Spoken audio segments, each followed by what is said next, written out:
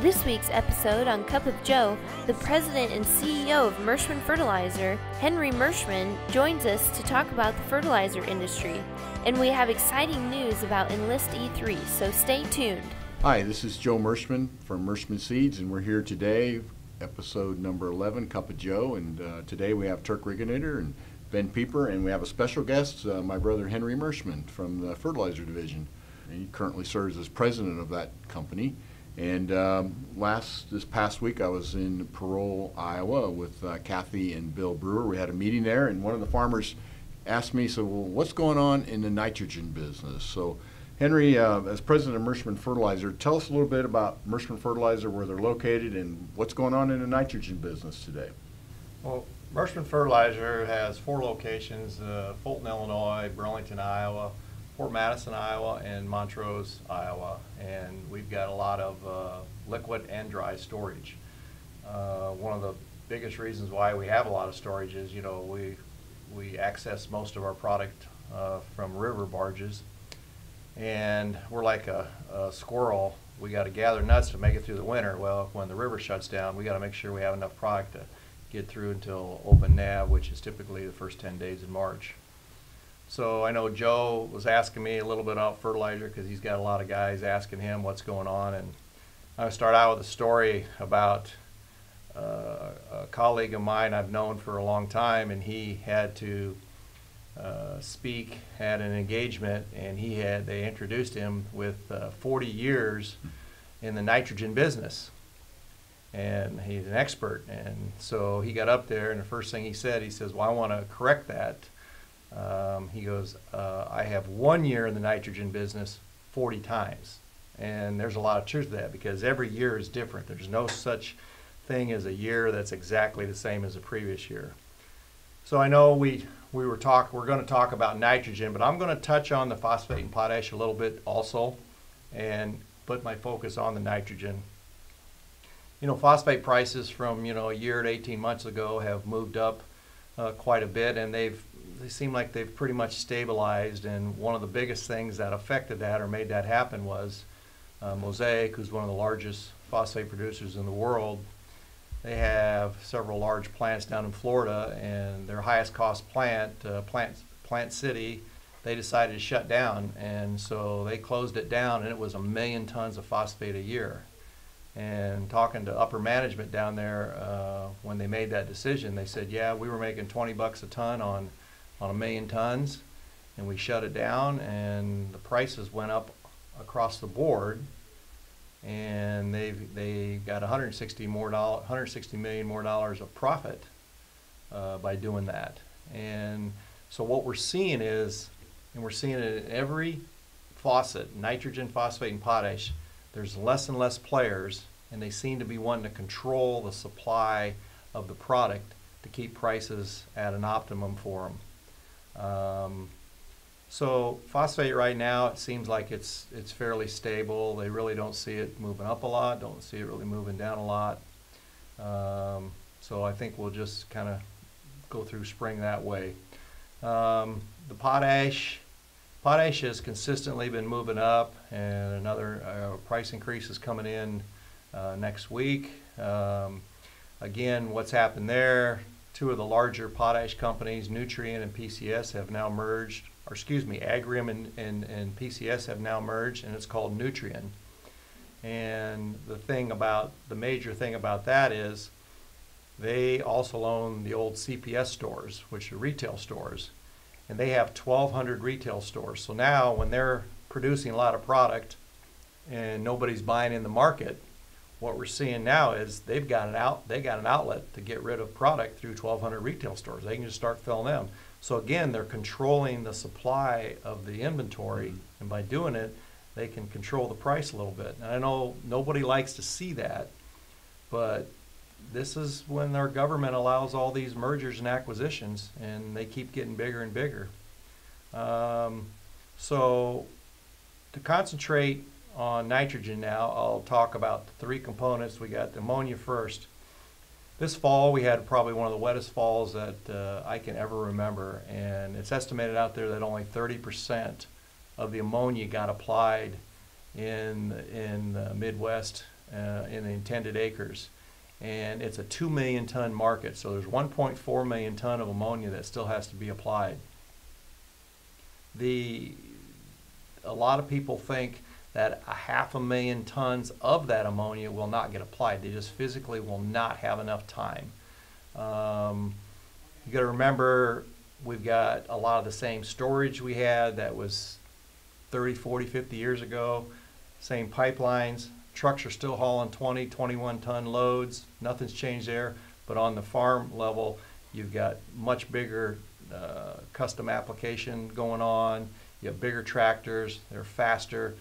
We just cannot keep up in doing it. And like talking to another colleague one day at a meeting, and they were a nitrogen company, and they said, well, we finally figured it out, Henry. And I said, what's that? We got to quit selling 8 weeks of nitrogen in a 6-week season.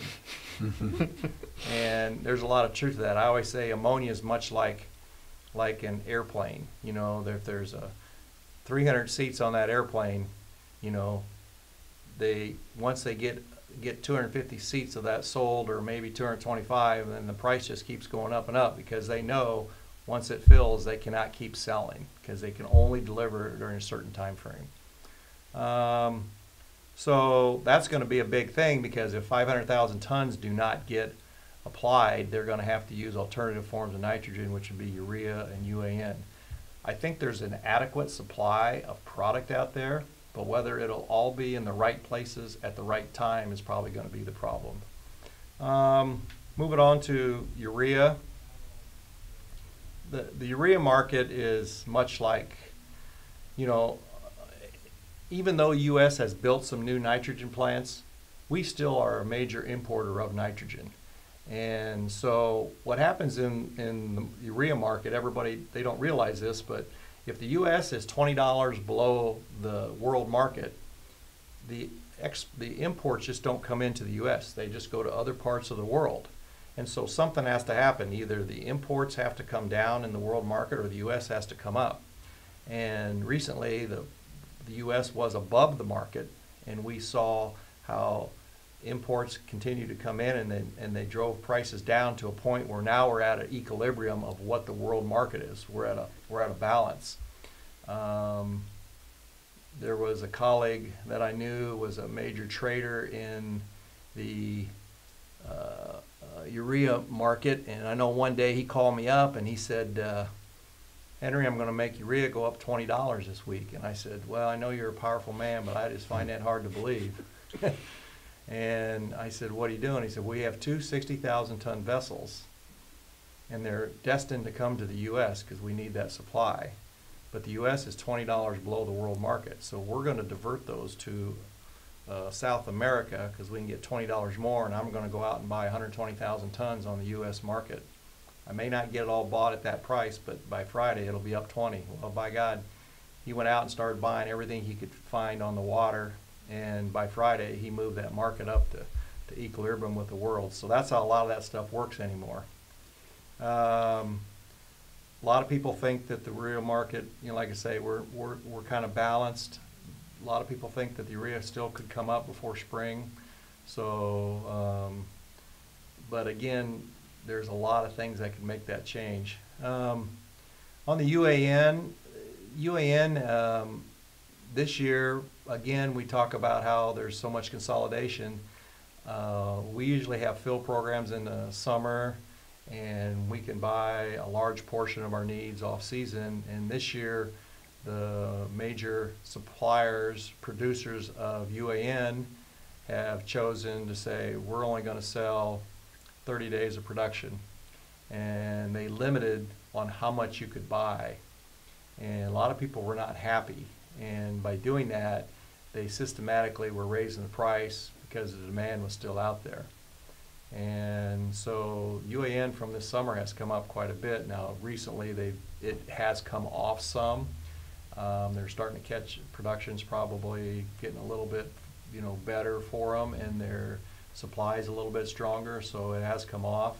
But again, it's the major companies trying to balance the supply by being very selective on how much they sell and so forth. Now, with all that being said, you can make all the right plans and for the future, but you have politics that come in play. You have economics sometimes.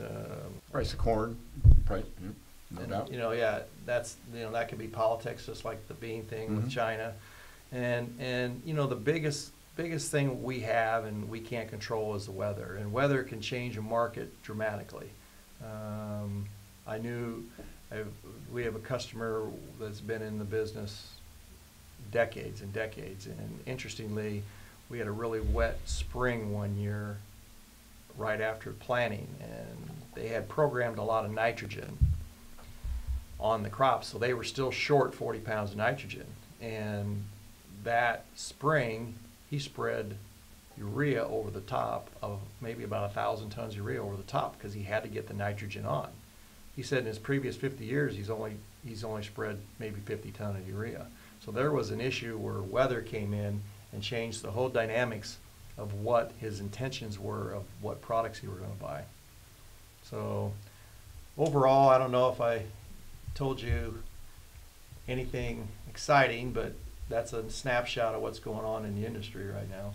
Well, it's good to understand what's behind the curtain and what determines supply, and the world market is really where that determines the U.S. prices, the world market. So it's not the local co-op that determines your prices. It's a much bigger picture, and then the fewer suppliers or fewer manufacturers of the product is making for less volatility a little bit. Yeah, and we have a new nitrogen plant in our backyard, and these new nitrogen plants are very economical basis on changing products, meaning that if they have a better netback making UAN or DEF, they will ramp up production there and slow production down on maybe urea. And by doing that, they can change their dynamics significantly, and where some of these older nitrogen plants can't do that. They can only slow down so much, but the newer plants can. And we see that happening a lot right now with these new plants to control supply out there and try and keep the pricing where they want. Okay, well, thanks, Henry. Well, Ben, what did you pick up this week on the agronomic side? Well, we had meetings last week in Iowa City, and just to piggyback a little bit, Henry's talking about fertilizer. We had John Sawyer and Dr. Mallarino were two of the discussions that I went to and I sat in and listened to. And they're both talking about how to maximize yield by still watching out for crop inputs. And what they're basically saying, both of them were saying that the industry as a whole, farmers as a whole, typically use more nitrogen than what they really need because they're not paying attention to the corn nitrogen rate calculator. So that's one thing that I've been having discussions with farmers throughout this week about really paying attention to what their input costs are, both on the nitrogen side and the P&K side. And one of the things that Dr. Mallarino that I found really interesting is that they're over a decade worth of studies, they are having a very tough time to show the significance unless it fits your program very, very well of strip tilling versus broadcast applying. So that's one place that you can save, $8-10 an acre, is maybe not running the strip till rig if that's something that you've done in the past, for a 10-year period. You can save that money by doing a broadcast application of your P&K, and that's actually healthy for your soils because it's spreading out you can do 3 or 4 years of strip till, and then it's probably pretty healthy for you to do a broadcast application of your P&K because it kind of evens everything out, and that makes things easier for P&K sampling. So a farmer that's behind this year, didn't get his strip till fertilizer applied, he could go ahead and broadcast and sleep at night that he's not making a mistake. Yes, especially if the soils are at optimum or high levels, because at that point, the formulations that they use are optimum means that you can be running a maintenance rate. You don't necessarily need to be doing a building program if your soils are at optimum. That they really do mean optimum. You don't have to shoot for high on everything. So I thought that was very interesting what Dr. Mallarino had to say. Oh, good, Ben. It's good information. Well, we're saving the best to last, and that's Turk. And what's the big news this week, Turk? Well, as everyone probably is aware by now, U.S. and China got together for some more trade talks, and the very first night of those trade talks, we were pleasantly surprised to hear China announce that they have approved E3, Enlist E3 soybeans for import, which we were hoping and that would happen, but it actually did happen this week. So your Christmas wish came true, Joe, and you have E3 soybeans now in the market. We still need Philippine approval for these to be fully approved for export in the U.S., but I just advise everybody to check with their grain buyers and see if they're going to be taking E3 soybeans. But it's going to be a lot of E3 soybeans planted this spring, I'm sure. Turk, I've had farmers ask me and said, Philippines, why are they important to the U.S. soybean market? Tell me about that. They're actually the number one, our number one supplier or export market for soybean meal, and that's really what it is. And they don't buy soybeans. They don't have any way to process them over there, but they buy meal, and so that it is a big market for soybean meal. And as I understand it, Turk, there will be no commercial launch of Enlist E3 until we get the Philippines approved. In other words, that's a pledge that the industry has made that all future traits that must be fully approved before they'll go into the market. Now, that's not to say there's not going to be a lot of seed production. A company like Merschman Seeds obviously is going to be looking for seed production, which if we don't have the Philippine approval by planting time, it would be stewarded, which means Correct. Stewarded means that the farmer has to plant those soybeans in a field, and then when he gets done planting that production field, he would have to empty any seed that's in his planter that's left over and leave it into the field. He could not move that seed out of that field, and that would have to be documented with paperwork to designate that it's been done. So I know that we're going to have a lot of production of Enlist E3, anticipation of full approval, no issues at all for 2020. Correct. I've been in contact with tried to be in contact with the U.S. Embassy in the Philippines, but because of the government shutdown, they're not responding, and basically been instructed that it's emergency contact only. So, Turk, where are we at for the approval of Enlist E3 in the Philippines as we know it right now? it's my understanding that we're on the top of the list right now to be next up to have approvals for import in the Philippines. But again, everything is kind of on hold now as far as us being able to find out any information over there.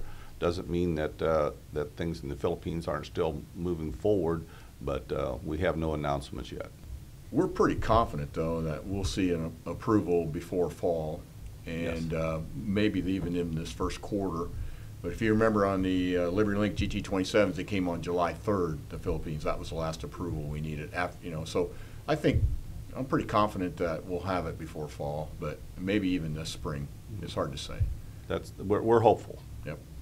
Well, I appreciate that, and that's pretty exciting for Merschman Seeds because Merschman Seeds will be one of the lead companies to bring this technology to farmers, and we all know that a product that has glyphosate, glufosinate, and the new formulation of 2,4-D is a killer combination for palmer and water hemp and a whole list of other tough weeds that farmers are really fighting. And our experience with the chemistry part of it, the chemical part, has been awesome. I mean, and I can tell you, looking at the 2020 lineup that we're working on for Enlist E3, the genetics, because of a single gene insertion, are some of the best that I've ever seen. I just cannot wait to see the looks on farmers' faces when they see the lineup of Enlist E3 for 2020, and we're making huge improvements on our Liberty Link GT27s also in terms of genetics. In fact, I can tell you that on the Enlist E3 we will have some quad stacks, products that are stacked with STS also. So that gives some farmers some real options in that area. The thing I'd like to close with is something that Elwin Taylor talked about a week ago at our crop fair, and that was the weather in Argentina tends to mirror what we have in the United States. And it just hit me so hard when he said that, because this past fall, we were really wet.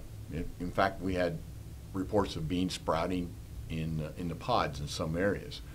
Well, lo and behold, last spring, which would have been Argentina's fall, they had a wet fall, and we had a heck of a time getting our seed stock, our Enlist E3 seed stock that we were growing, and our LibertyLink GT27 winter production out of Argentina, because they had a wet fall, and guess they had some soybeans that sprouted.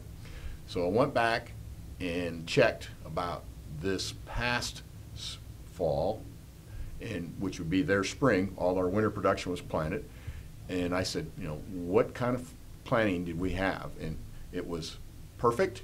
You had a little bit of a wet spell, and then perfect.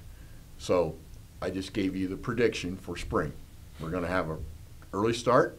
We're going to have that's good for fertilizer, getting that fertilizer on, Henry. Then we're going to have a little bit of a break, and then we're going to finish it up. So that should be a little bit reassuring for the Midwest farmer that this wet weather is not going to be too much trouble for us. So I look for an early spring, and maybe a little stutter step in the middle, and then finish up. Anything else to add for this week's episode? As always, Merschman Seeds appreciates your business. It's always we consider it a pleasure to work with farmers. They're some of the best people in the world, and we thank you for listening today.